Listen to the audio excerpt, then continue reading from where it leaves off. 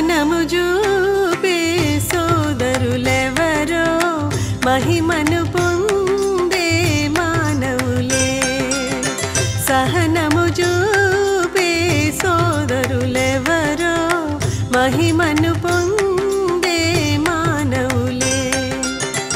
ఇహమున విజయుడై పరమున చేరిన మహిమశీలి ప్రభు ప్రేమ పాత్రులే. సహనము చూపే సోదరులెవరో మహిమను పొందే మానవులే.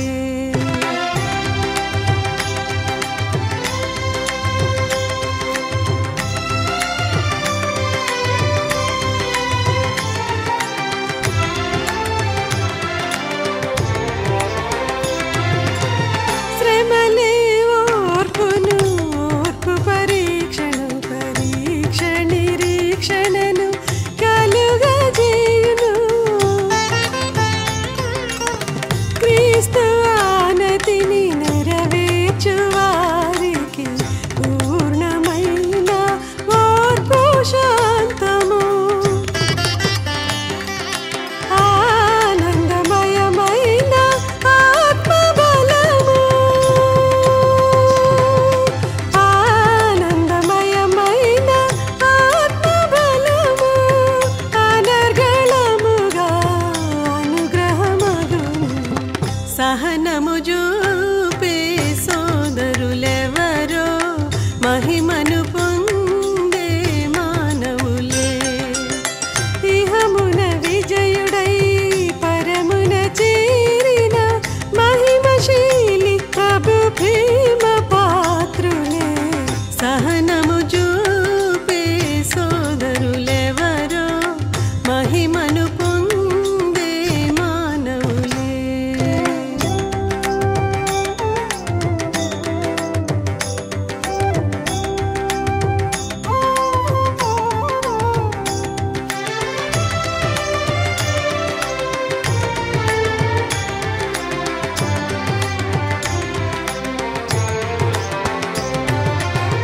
విశ్వాసముతో గొప్ప ఓర్పుతో వాగ్దానములను మీరు పొందగా మీ నిరీక్షణను సాగించాలి. దైవ చిత్తమును గ్రహించాలి. కోరిని మీలో కొనసాగాలి. కోరిని మీలో కొనసాగాలి. తిరస్కారమును ఓర్చుకోవాలి. సహనము చూపే సోదరులెవరో మహిమను పొందే మానవులే. సహనము చూపే సోదరులెవరో మహిమను పొందే మానవులే. ఇహమున విజయుడై పరమున చేరిన మహిమశీలి ప్రభు ప్రేమ పాత్రులే. సహనము చూపే సోదరులెవరో మహిమను పొందే మానవులే.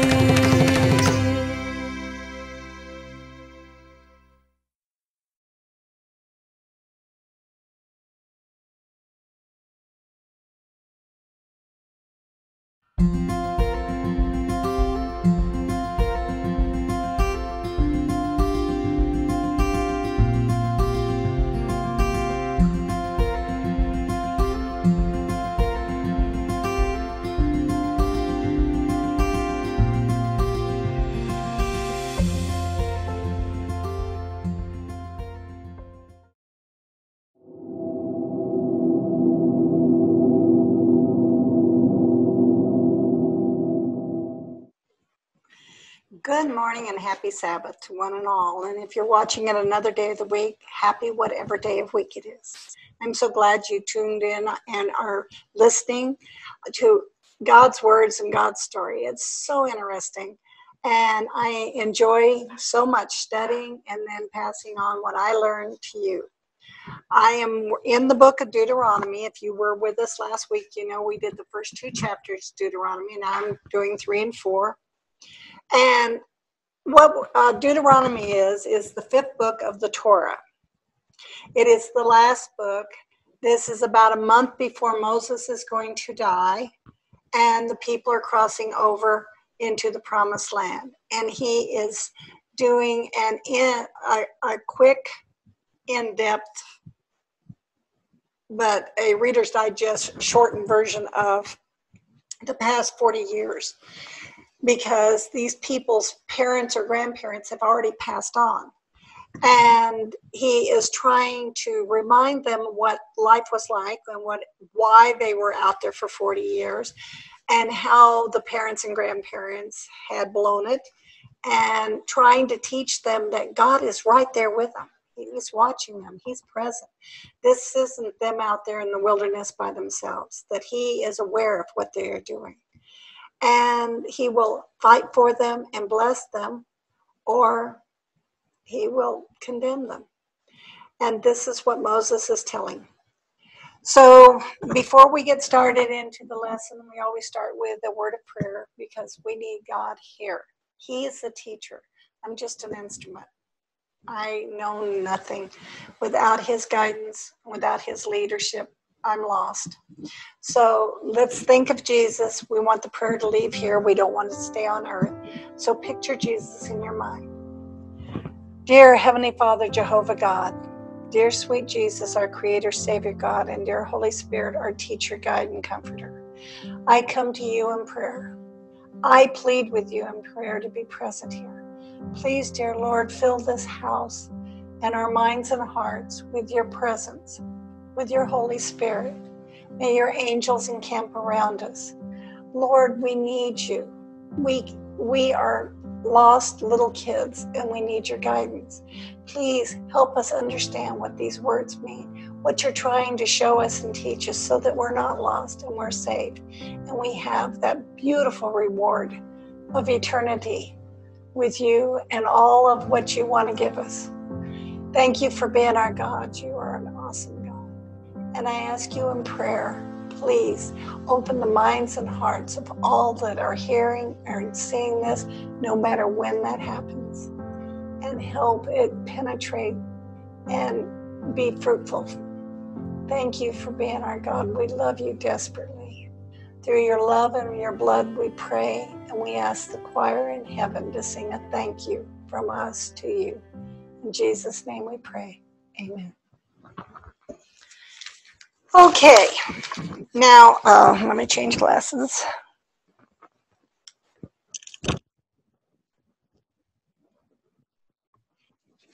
Now, as I said, Deuteronomy is the 5th book of the Torah.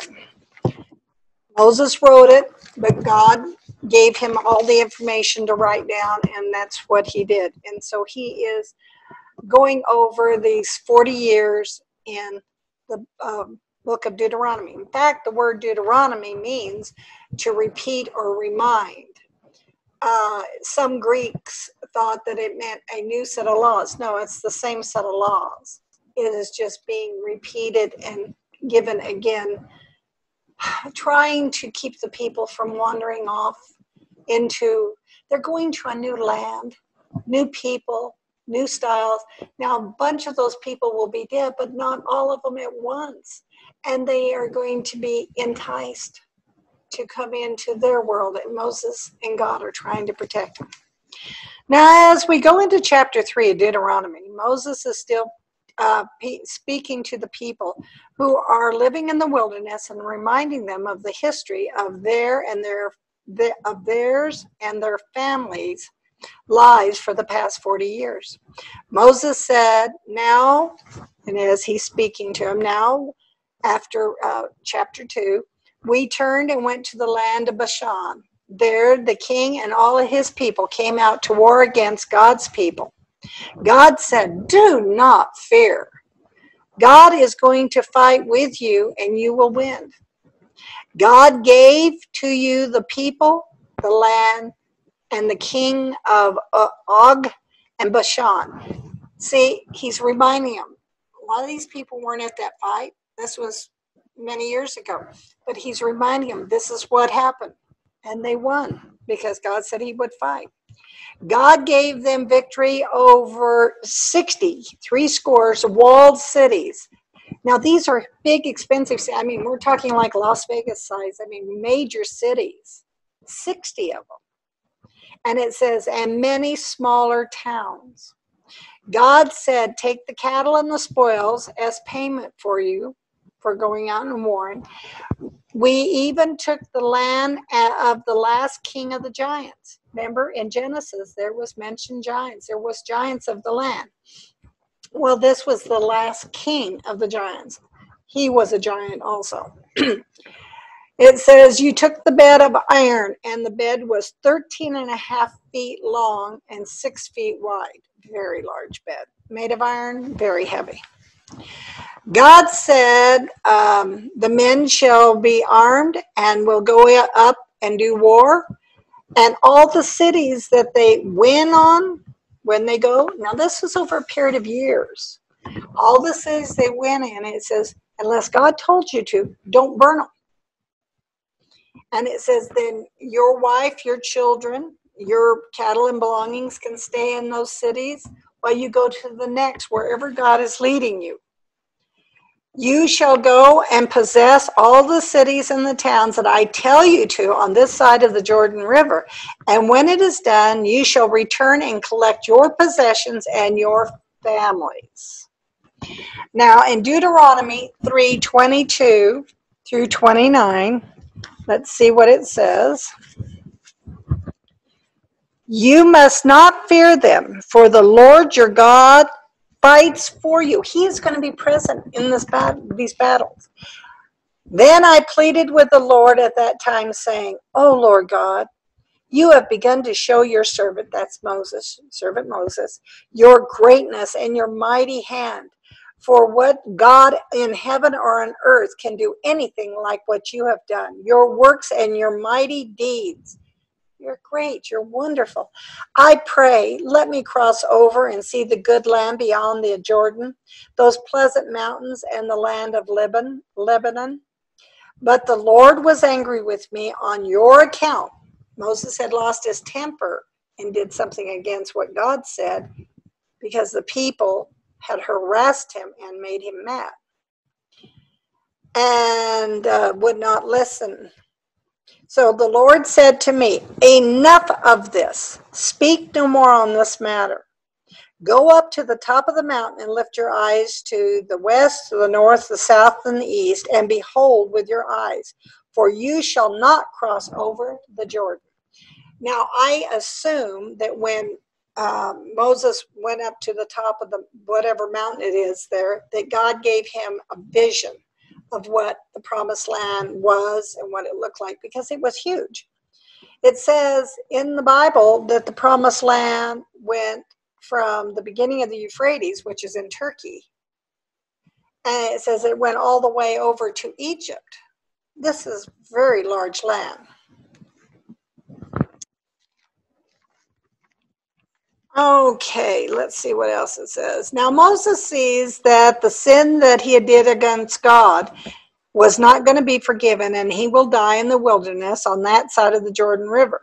But the people will be led by Joshua to the other side. In Deuteronomy 4:1, now, O Israel, listen to the statutes and the judgments which I have taught you to observe. Moses has taught you to observe. God taught Moses, Moses is teaching you. That you may live and not die, and go in and possess the land that the Lord God your Father is giving you. Possess the land. Oh, you shall not add to the words which I command to you, nor take it away from it, that you may keep the commandments of the Lord your God, which I command you. All right, but remember, he says, you will possess the land. Well, it's a land of milk and honey. Milk referring to goats or cows or something. Honey meaning bees, where there would be flowers and such. What he's trying to say is, and I'm putting it in picture form, is he's saying these orchards will already be planted and producing. These gardens will be producing. When you go to war against these people and God is with you, the people will be no more. But their possessions, their land, and their gardens will still be there, and you will possess them. Now Moses says very strongly to the people, if you are going to live, listen to all the laws and the statutes that I, Moses, have taught you. In Deuteronomy 4:2, you shall not add to or take away from what I have commanded you, or take from it, that you may keep the commandments of the Lord your God, which God, as well as Moses, has commanded you. Moses is warning them. Now, in the book of Revelation, which is the last book in the Bible, chapter 22, which is the last chapter in Revelation, verse 19, it says, and if anyone takes away from the words of this book or the prophecy of it, God shall take away his part of the book of life. You know, and it says in the Bible, if you're not written in the book of life, you're not saved. From the holy city and anything else that it was written in this book.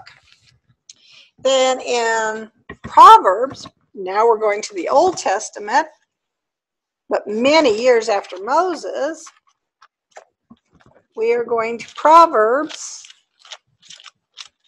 and it says, Proverbs are after Psalms. Pay attention, Susan. 30, 5 and 6. And it says, every word of God is pure. He is the shield of those who put their trust in him. He is the shield. He protects you. He shelters you.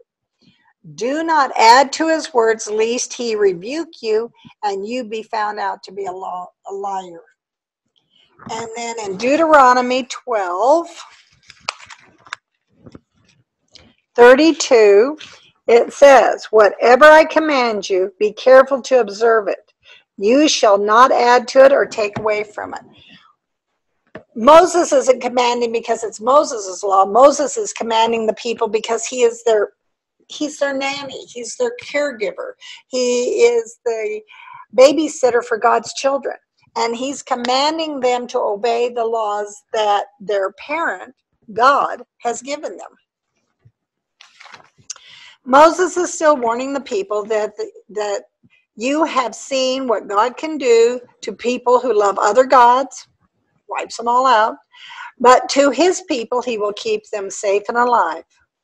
Moses says, I have taught you the commandments that God has taught to me, parent to child, generation after generation, forever. When you go into the promised land, keep them. Now, it doesn't mean keep them for a day or a week or a year, but forever. Keep these laws and you will have the wisdom of God, from God, and other nations will notice and say, what a nation which has a God so near to them and such a God of power and love. This God judges righteously. Moses warns to be careful and not to forget these laws and commandments, and to remember to teach them to your children, generation forever.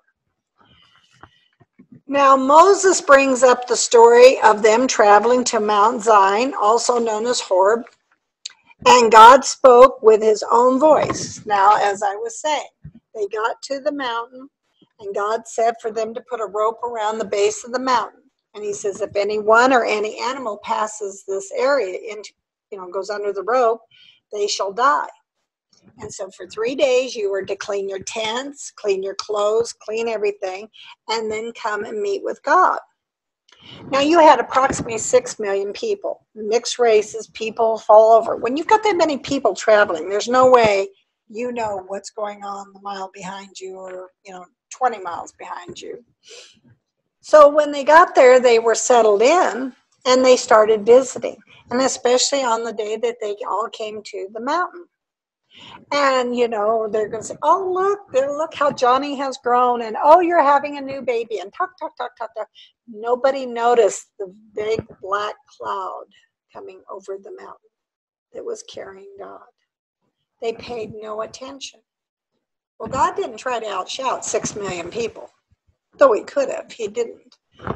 He caused a huge earthquake, and the ground shook so hard that Moses said that his knees trembled together.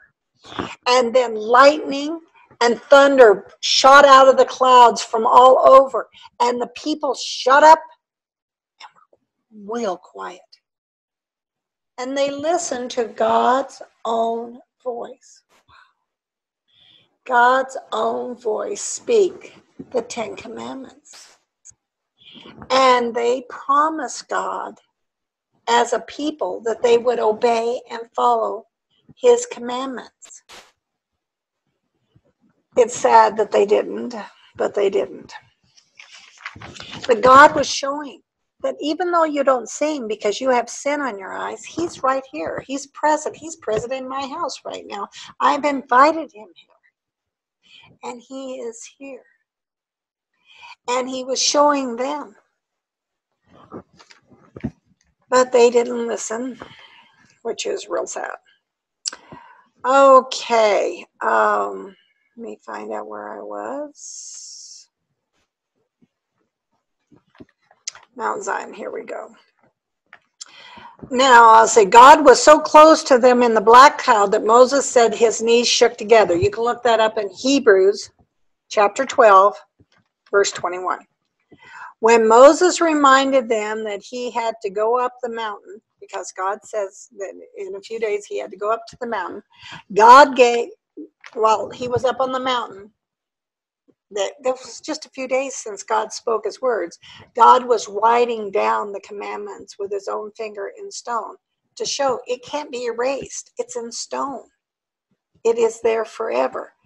But while he was only gone 40 days, the people fell away from the sincerity that they had had when God had spoke to them, and convinced Aaron, Moses' brother, that, and obviously he was not a strong person that could control the crowd, and he built them a golden calf for them to worship. Now, as I've said before, I truly don't think that they wanted the calf to worship per se. I think after 200 years as being slaves in Egypt with not having any knowledge of the living God, they were used to seeing gods that they could see. You know, they are made out of stone and can't do anything for you, but they were used to seeing gods. And when Moses was gone, they had taken Moses as God, which he isn't. He was just a man.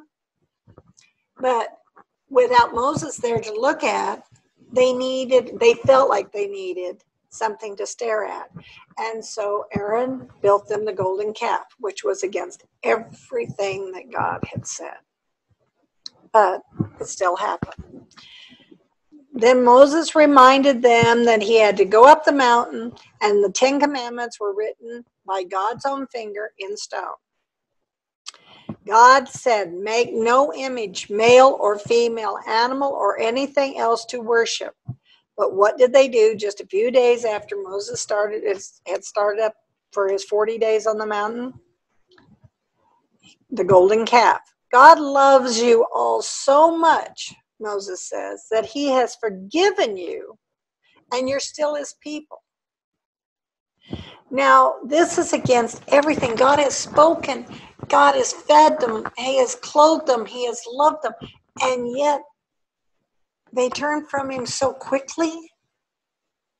I mean, I don't know when the actual golden calf was made, but I'm going to say probably 30 days, a month after Moses went up the mountain. How sad. But God says that he would forgive them if they would repent and come back to him. And they would still be his inheritance. They would inherit what he had promised. But Moses, who was a servant and teacher of God, is judged much harder. And it says in Deuteronomy 4:20-24. Let's see what that says in Deuteronomy 4:20-24. I think this is right. Make sure. Yeah, there's 4. But the Lord has taken you and brought you out of the iron furnace, out of Egypt, to be his people and inheritance, for you to be his inheritance. Furthermore, the Lord was angry with me for your sake and swore that I would not cross over the Jordan River and that I would not enter the goodly land which the Lord your God is giving you, even though you're the ones that worship the calf. But I must die in this land. I must not cross over the Jordan River, but you shall cross over and possess this land. God's going to forgive you because of your ignorance. Take heed to yourself, lest you forget the covenant of the Lord your God, which he made with you, and make yourself another carved image or form of anything which the Lord your God has forbidden you. For the Lord your God is a consuming fire. He is a jealous God. He doesn't want to see you worshiping things that aren't living. He is the only living God. Okay. Now Moses reminded them again, when you have children and grandchildren and great-grandchildren, warn them not to make images of anything, that our God is invisible, but he's always present with us. When you go across the Jordan, you forget what I have taught you. God will scatter you around the world, and you shall be few in numbers. He's going to scatter you like the wind. He isn't going to bless you. You'll be few in numbers. And where you go, the men of that land are going to make you worship their gods. Their gods made of wood or stone, glass or gold, that do not see or do not hear. Only if you really seek God and really come to God with your whole heart. Let's look at Deuteronomy 4:29 and 30.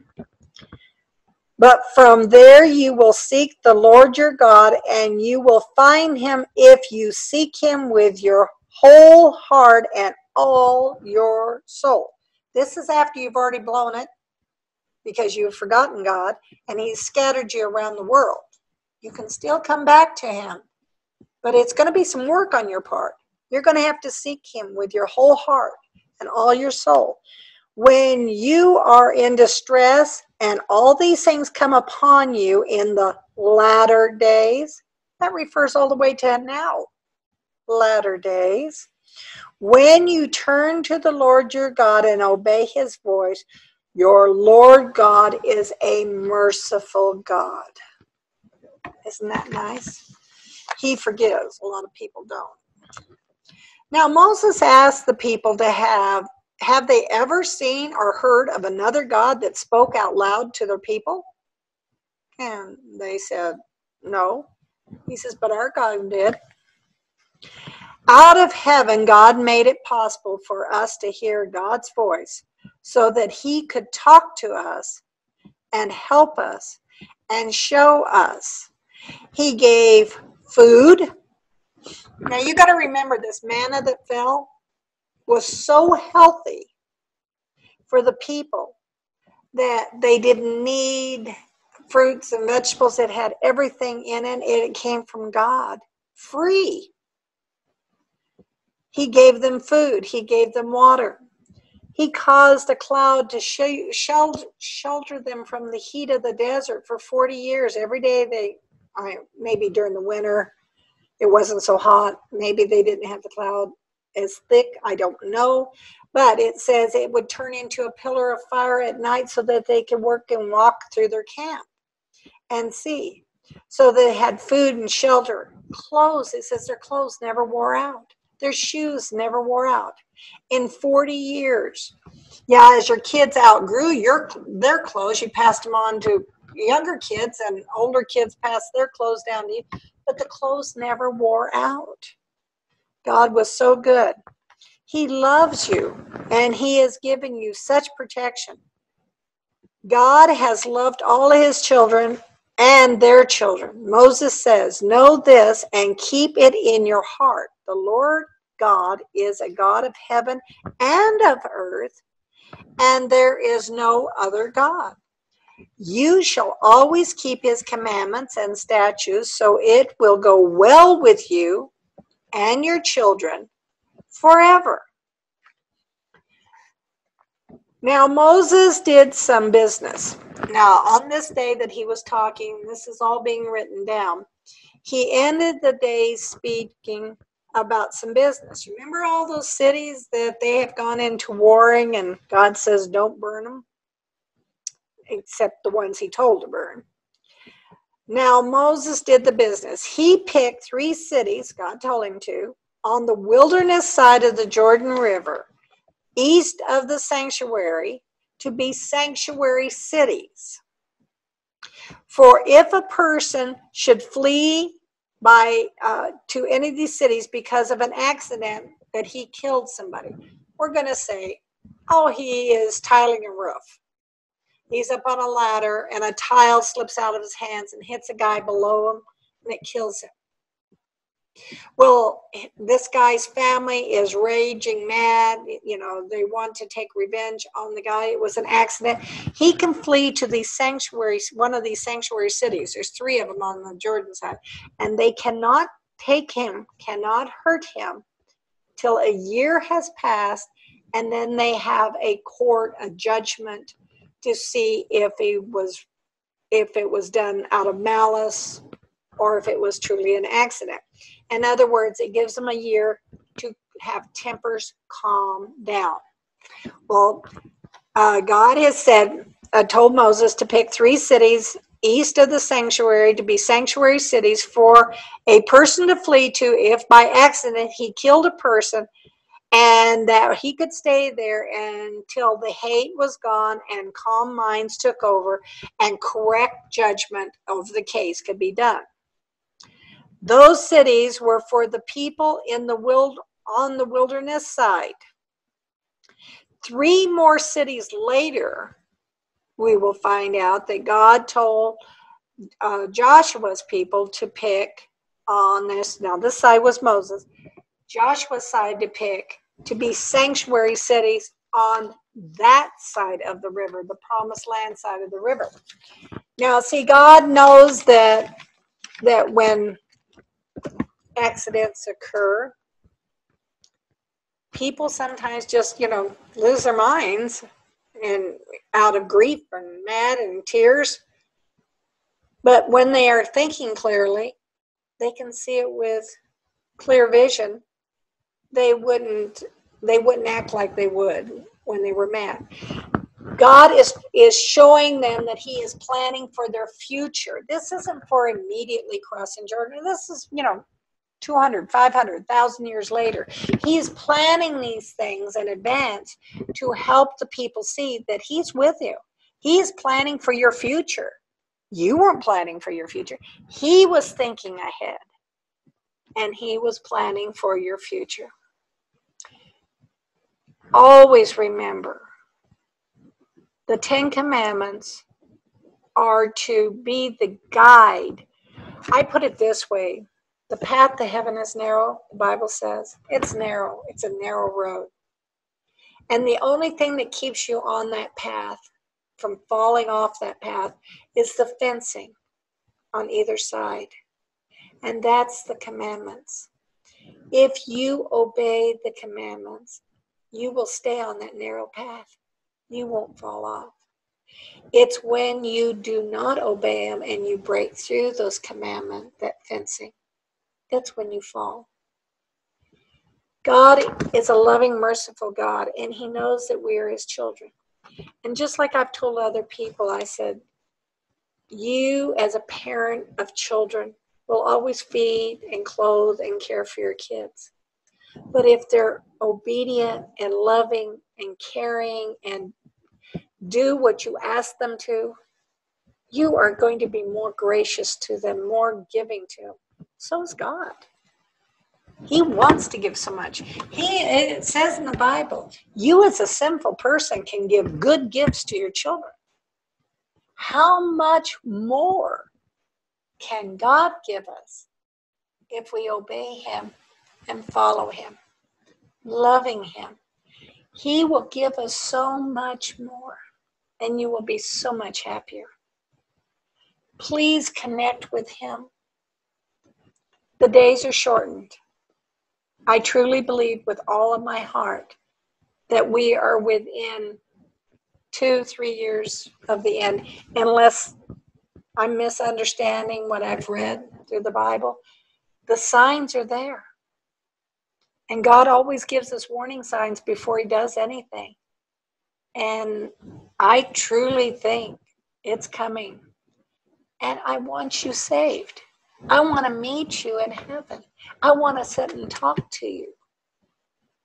Just like Moses worried about all those people, 6 million.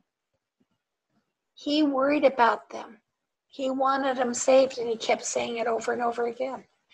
So you need to obey the laws. Follow the teachings, and you'll be happier, but you'll also be blessed with such power. Can you imagine going to battle and having God standing next to you, guaranteeing you can't lose? Wow, that's something. Well, until next week, where we will be doing 5 through 7, and I will be reading the laws as Moses read them to the people to remind them. I will be reading them to you too. So you have a wonderful day. This is going back to Anthony. Anthony will add more to it. Pay attention. Anthony is a good teacher. He really is. And all of this is for your benefit, to help you, because we love you and we want you to be safe and sound and saved in heaven. Have a great day. Bye-bye.